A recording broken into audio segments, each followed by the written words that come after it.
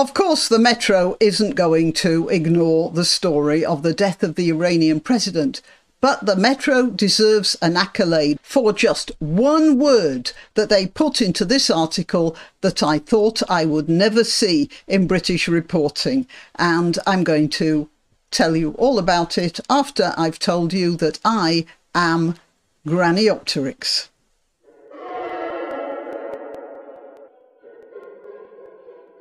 So where Metro deserves the accolade is in just one word right at the end of their article. They're talking about the life of Mr. Raisi, who I have to remind you was referred to in the headline as the Butcher of Tehran. I'll tell you more about that in a minute, but I can hardly wait to tell you about what else they say. Born in Mashhad on December the 14th, 1960, he was born into a family that traces its lineage to Islam's prophet Muhammad. Now, how many times have you heard that? Islam's prophet Muhammad. And how many times have you heard people like the BBC referring simply to the prophet Muhammad, as if he was our prophet as well as a prophet of a religion called Islam? Not many. They're always talking about the Prophet Muhammad. Now, I know they feel they have to talk about the Prophet because there are so many Muslims, so many Muslim men called Muhammad, that it's sometimes difficult to differentiate. However, he is not the Prophet Muhammad. He is Islam's Prophet Muhammad. And I am so pleased that the Metro got it right. It's a good sign, and I hope they stick with it, and I hope other news outlets use the same form of reference. Just to go over the actual, the story though, the way I understand it is there were 3 helicopters, the president's was in the middle one, and suddenly the other 2 lost contact with the middle one, the third. And it just fell out the sky. Now, there are various ways we can interpret this. But I want to tell you, whatever we think, we will never know the truth, because the investigators who will go there to find out what happened will say what the Iranian government tells them to say. Isn't that so? So what's going to happen is this. They're going to say one thing. They can say the Israelis did it. That's a good one. Or they can say it's a technical fault, which is a high possibility. It could have been that the pilot decided he was going to end it all. And that's a possibility. It could be that it was sabotaged by people within Iran who don't like the present Muslim stranglehold on the Iranian people. So it could be a whole lot of things.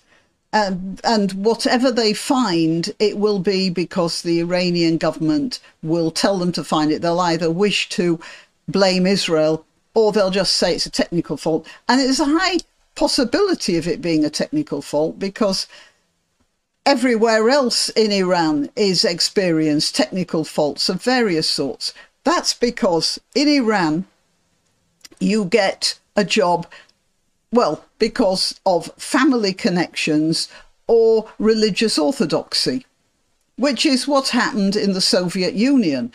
They had the religion of what they called Marxism, and you got your job because you were a provably strong Marxist or because you came from a Marxist family. And that's why the Soviet Union went down the tubes. And that's what's going to happen in China, because the same thing's happening there. Religious orthodoxy, you get your jobs because of religious orthodoxy rather than because you're good at your job.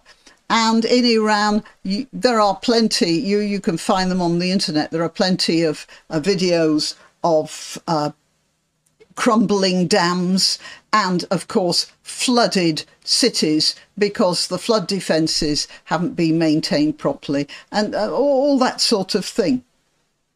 And the Iranian people deserve better than this. What's next here? This is the crash site, and this is the helicopter. It's a Bell 212, which it must be quite an old helicopter. They were originally, I think they were used during the Vietnam War. Now they upgraded them since then, obviously, but it is an American helicopter. I believe that they're manufactured in Canada now, but yeah, I'm not too sure about that. But it's an American helicopter, which is ironic. And it must be fairly old. And when something like that gets fairly old, you need to maintain it properly. And if the people who are maintaining it aren't that well qualified or don't really care too much, then you're going to get accidents. Of course, this is a mountainous area and conditions were pretty bad. You see the rescuers going up there, you can see the weather was awful. So the weather might have had something to do with it. But of course, a helicopter doesn't go down in bad weather unless it's struck by lightning, which I don't think was going on there. A helicopter doesn't go down just like that because of bad weather. It goes down because it can't cope with bad weather. And it can't cope with bad weather because it's not being properly maintained.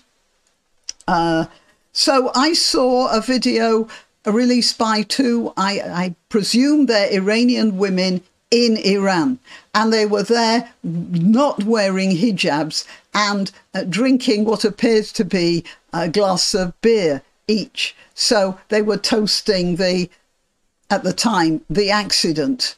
They were sort of celebrating it. And I'm not going to try and find it again. I don't think that video should be circulating too much. It probably won't do the young women any good. It's terrible to celebrate the death of a human being. But we have to remember this guy was called the Butcher of Tehran. And that's for a reason. He was nicknamed the Butcher of Tehran because he helped oversee the mass executions of thousands in 1988. Thousands. He's responsible for the death of thousands of people in executions, you know, hanging from, well, yeah, I've got to be careful what I say.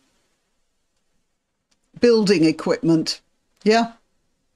And later led the country as it enriched uranium, I have to say, with the cooperation of Barack Obama. Let's not forget that. It enriched uranium near weapons-grade levels and launched a major drone and missile attack on Israel. And he was tipped as the most likely person to succeed Supreme Leader Ali Khamenei, who I think must be in his 80s now. I'm not entirely sure. Raisi's presidency was plagued with protests against deteriorating economic conditions and the oppression of women, often resulting in violent crackdowns. Yeah, now let's get back to this. Here, before they found the wreckage, there was an announcement. Everyone must pray for the health of these public servants. The people of Iran must not be anxious or worried. And here is a picture. Now, I'll try and enlarge it for you. But it says here, this is a bit of, yeah, when the caption says one thing and you see something else, that supporters flock to shrines for group prayer. And here you see three brainwashed women on their knees praying, and there's a lot of men standing around just looking at their mobile phones. I don't see that as supporters flocking to shrines, but I do have to point something out. Now, this is entirely nothing to do with Israel per se.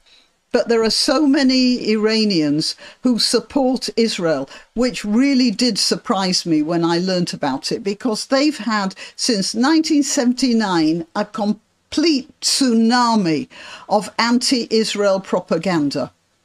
And yet there are many Iranians who've been brought up from kindergarten through university with all this propaganda, and they're still not buying it.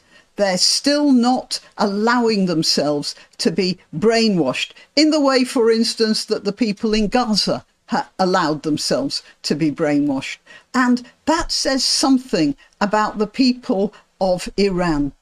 Now, you get some brainwashed people here. There are going to be some. But there are more, by the looks of things, who aren't that impressed.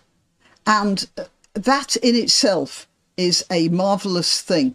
I'm not celebrating the death of Raisi. I wish he was still alive and a better person. However, there are many Iranians who will be celebrating today, and I can't blame them, considering the fix they're in now because of the sort of political system that he helped perpetuate.